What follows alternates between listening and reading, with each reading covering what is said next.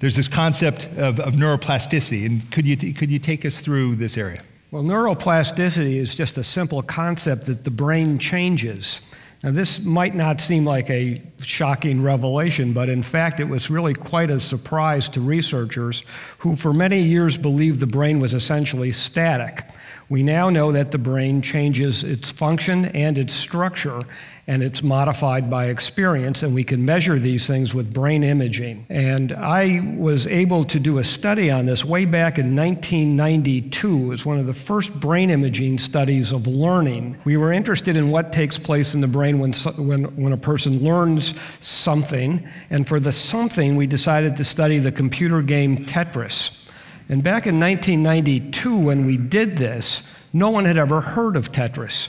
No one had a personal computer to play at home. So I got a copy of Tetris, and people came to my office every day and practiced for an hour, and we knew they weren't practicing at home because they couldn't. I had one of the rare personal computers at the time, and the idea was to do a brain scan before and after people learn Tetris. Now, if you don't know Tetris, this graphic shows you that individual shapes appear at the top of the screen and slowly fall to the bottom. And as they fall, you use the arrow keys to move them right, left, or bring them down. The object is to complete rows with no gaps.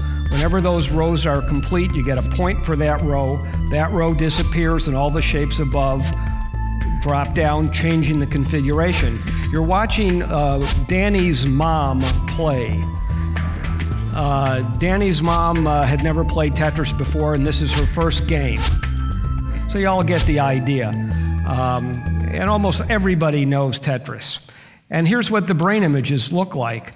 When people were naive, that is before they practiced, the first time they played the game, we did a brain image with positron emission tomography or PET scanning, showing where radioactive glucose went in the brain while they were playing. And the red colors in this image show where the brain is most active. And you can see very clearly after 50 days of practice, when the game is faster and harder and clearly more difficult making decisions, in fact, there's less brain activity. And this was an indication that learning makes the brain efficient. And we have spent many years since we published this in 1992 trying to understand what it is about the brain that really is efficient. Final video I'm going to show you of another person playing Tetris, a world champion. This is not sped up, real time.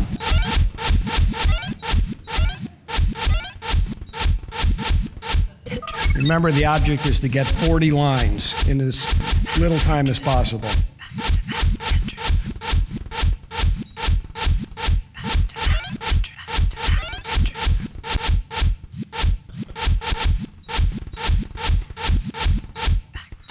It's a real human being. It's not the chimp.